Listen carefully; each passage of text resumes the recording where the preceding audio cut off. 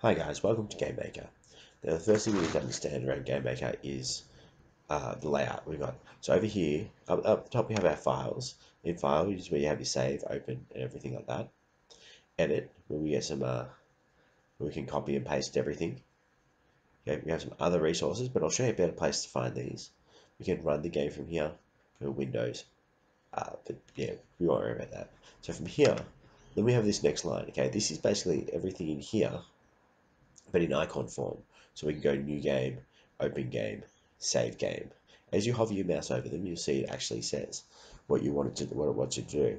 Okay, play game, run game, debugging mode. We basically is like running the game, but without running it.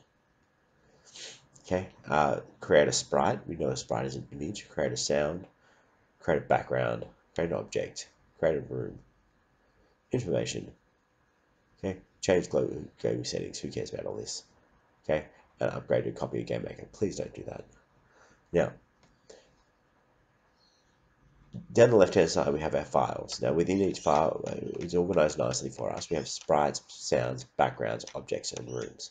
The sprites are basically your pictures of things. Okay, don't get confused with sprites being objects. It's the hardest thing to get your head around, but it's not an object. We have sounds. Okay, before you can actually import any sound, you've got to put the sound in here. Backgrounds, objects of anything within your game. Anything, any feature at all, full stop. Like, so any walls, anything you need to interact with your game, that's what you put in here. And then rooms. Now let's start by creating a room. And you see it says room 0. If I create another room, it'll say room 1. Okay, but when I play my game, it's going to always play the room that's on top. So if I want room 1 to be on top, I just swap it over. Okay, I'm actually just going to delete one of the rooms. Doesn't matter which one. But I might name it to level 1.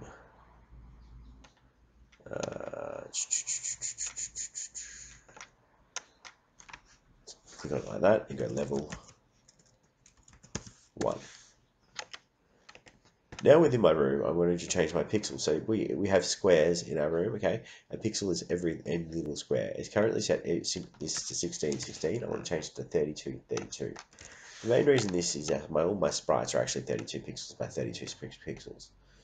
Then I'm going to get my sprites. Now, as I said, sprites are literally just pictures. So we click on load this, and we're going to load a wall. Open the wall. We're going to just call it sprite wall. Okay, then we're going to go OK.